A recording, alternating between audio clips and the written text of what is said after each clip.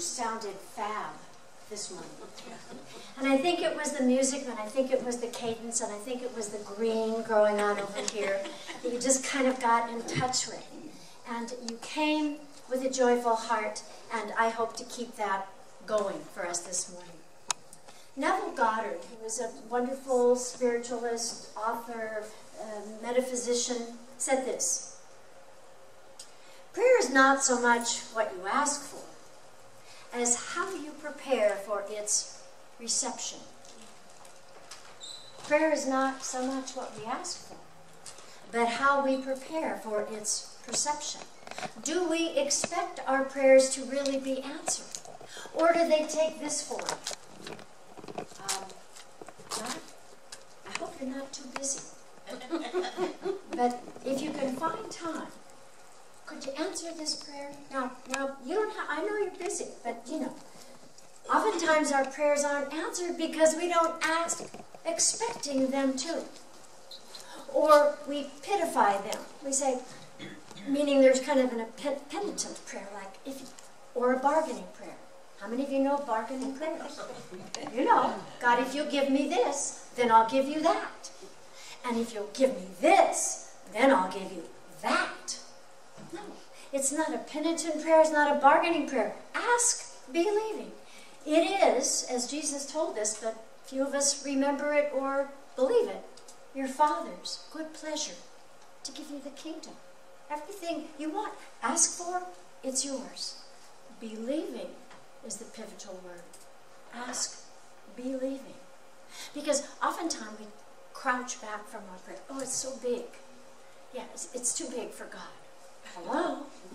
It's too big for God. Nothing. No prayer. Chaplain Carlos referred to our prayer box, and I was reminded of how wonderful my time was when I prayed in the prayer chapel at Silent Unity. It was part of my ministry training. And their chapel at Silent Unity, where these prayers go after 30 days, is a small capella, top on the Silent Unity building. You've probably seen it on your daily word. Has 12 chairs in it, you know, those big kind of wraparound chairs, a little footstool, and little blankets, because it's cold. It's at the very top of the Silent Unity building. And so we would go in there half hours. You can only go in there if you're a licensed Unity minister, or if you're part of the Silent Unity team. So it's a sacred place.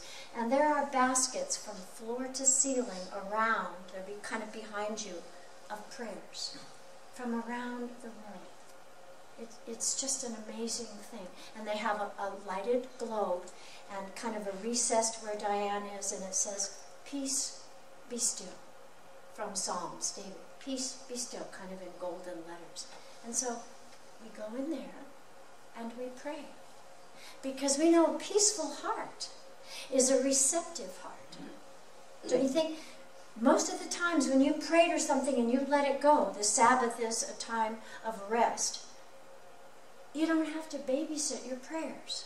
You pray, you believe, you put it in the prayer box, and you let it go.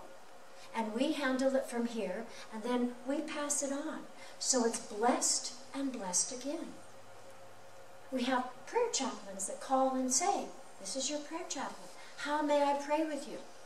Now, I'm going to give you a little instruction because they're going to be calling you this week. And if you'd like to have a prayer, please sign up. If you don't think you need a prayer, then you can take your name off. But here's what they'll say. "How may we pray with you?" And many of you say, "My life is going really good. I don't need a prayer." Let me remind you of Jesus' prayer, the prayer of thanksgiving. Before he prayed and after he prayed, they were bookends. Father, I know you hear me. You always hear me. This part. Father, thank you. I know you hear my prayer. It's praying, believing, asking, and it's giving thanks for prayer. So if you don't have one when they call you this week, have a prayer of gratitude. If your life is good, you're doing something wonderful with your mind, with your heart, with your action steps. Oftentimes when we pray, we say, "I really don't have anything to pray about. My life is good." Well, how about taking your life to the next step and making it great? And then after great comes awesome. And then awesome squared. and then awesome to the infinite power. And it just keeps getting bigger and bigger and better and better. You don't think you're finished getting good, do you? I mean, you might be on a little plateau where you're looking out and saying, man, everything's kind of cool. You know, I think of those of you, Becky and Carl, who are parents and saying, well, my kids are healthy and job is good and I'm feeling good and mom's coming over and my life is pretty. Give thanks and move on up, as Mr. Jefferson said, to the big time. You're not done. God still has a plan for you.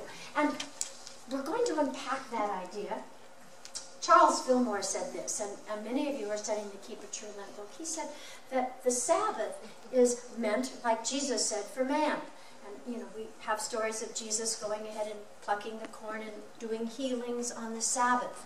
And, you know, the Pharisees were just waiting to catch him doing something wrong because they were kind of afraid of this powerful man that was calm and quiet but had a lot going for him. So they were trying to catch him in straying from the law. And Jesus, as we know, was a lawbreaker. I mean, he was a renegade of his kind in his time. He was a good renegade, but nonetheless, he was a rebel. So he said, the Sabbath is made for man, not man for the Sabbath. And the Sabbath idea is one of rest. When Woody and the musicians sing and play, there is a symbol for rest. I don't know what it is because I don't rest a lot in my life, but I'm sure there is one. I mean, I do. But the music, life is a movement and a rest. And both are good. And we need both. But the Sabbath is for you to take any time you've completed a work and you just can be quiet. Take a drive. Have an ice cream cone. Take a walk. Take a nap. Pet the cat. Whatever it is between the next activity. That's what it's for. Traditionally, it's been on Sunday. Sunday is a day of rest. They said, well, God rested on the seventh day. No, probably not. Probably took a nap, looked around, and planned the next universe or whatever. But you don't have to stop. You keep moving in your life, but in a quieter way. Life gets noisy and excited, and we play music, and then we rest. Does that make sense to you? That's how it's supposed to be. And it's the same way with prayer. It's just, you pray, and then you let it go. Because God's got it. If you've asked for it, it's a done deal. Now, here's the part that we get a little lazy. We ask for it. We ask for a big prayer. And then we sit. And we wait. And we do nothing. I wonder where God is with my prayer. Does that kind of prayer have power? No. God, I'd love to experience this. And while you're bringing that to me, I'm running toward you. Yeah, I would like to have this. I express this. I pray for this. Get ready. A new car, clean out the garage. New clothes, clean out your clothes. Priscilla's helping you with that. So, but the idea is you have to step into it. I'm going to lead you through a practice now that I love very much. And I know Carlos is going to help me keep good track of this so I don't overgo. So will you please give me the heads up when I'm just about finished out of my time, 16 minutes. It's from the Prosperity Plus. How many of you have taken that or are in it right now? Okay. So you've heard this a little bit, but now's the time to hear it again. And it's where the preparation part comes. So she says, you have to step into it. If you're praying for a new relationship, you have to get ready. Girls, you get your nails done, you get a new hairstyle, you go to the gym, you clean your house because you're going to be having company for dinner. You get ready if that's your prayer. If you're serious about changing your life or you want a new home, you start packing. You start getting the dishes. You have a couple of yard sales. You move toward it. If you're going to get healthy, you join a gym. You get gym shoes. First pair of gym shoes Linda's had in her whole life. But she's ready to be healthy because there's evidence of it. Yeah. Whatever you want. Whatsoever you ask, believing. But you have to do your part. How does your prayer, when it comes, how does it feel? How does it look? How does it taste? How does it smell? You have to step into it. So, are you with me? Do you do this? 5 steps. Here's your prayer. Not so much what you ask for, but how you prepare for its reception. You may as well not pray at all if you're just going to wait for God to bring it to you. Ever had a prayer that's just been hanging around? You know, you look back at your journals and I've been praying that for years and it hasn't happened. Well, now's the time, if that's still on your heart and it's important, to give it the energy that it deserves. We've been giving energy to our gardens out here, and Lori's helped us with that, and they're growing. We're going to harvest, the students are going to harvest a head of cauliflower. Now, some of it has gone to seed, but we've been out there, we've been tilling it, we prayed over it. The vibrational healing people have prayed over our garden. It's growing. We have little baby kind of wannabe strawberries. I mean, you know, they're working at being a strawberry, and we hope they will. But the idea is, we prayed for a garden. We prayed for that labyrinth.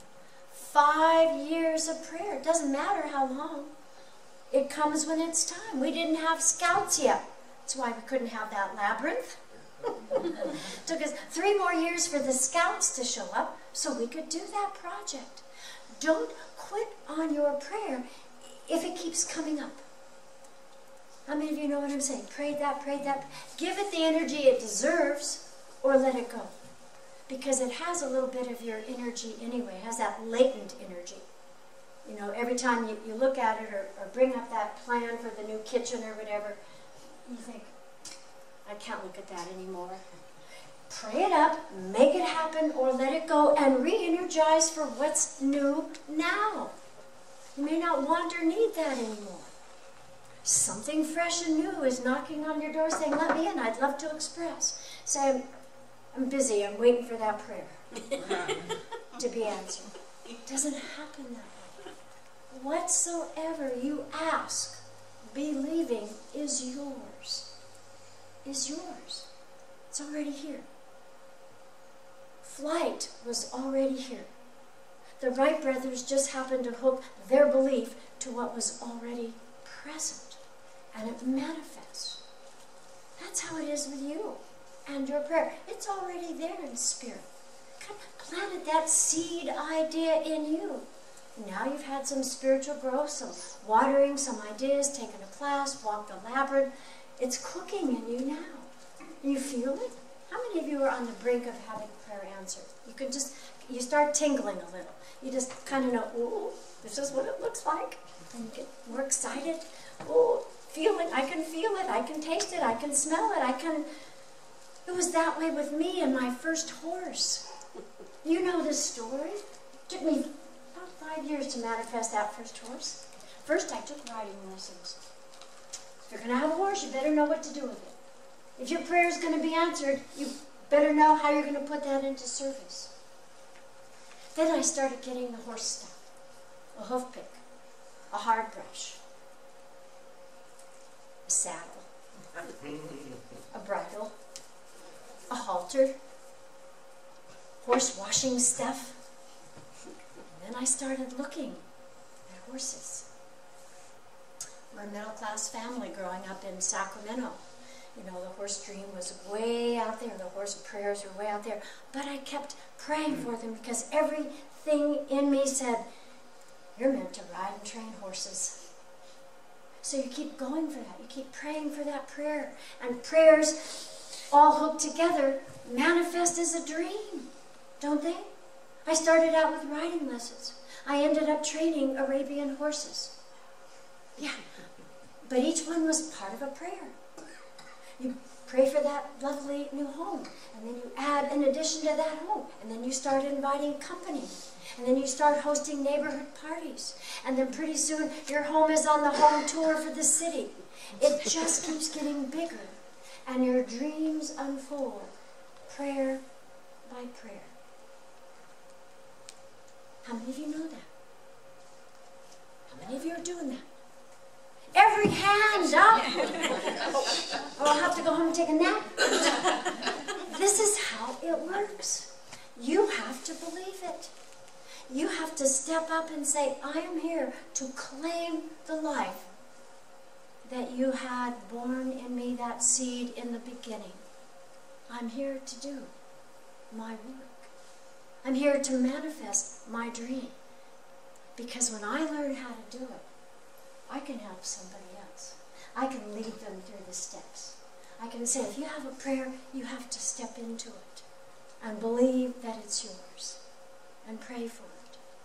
It's not so much what we pray for as how we get ready to receive it. Get ready to receive it. Make a place in your heart, in your home, in your life for your prayer to be answered. Do it today.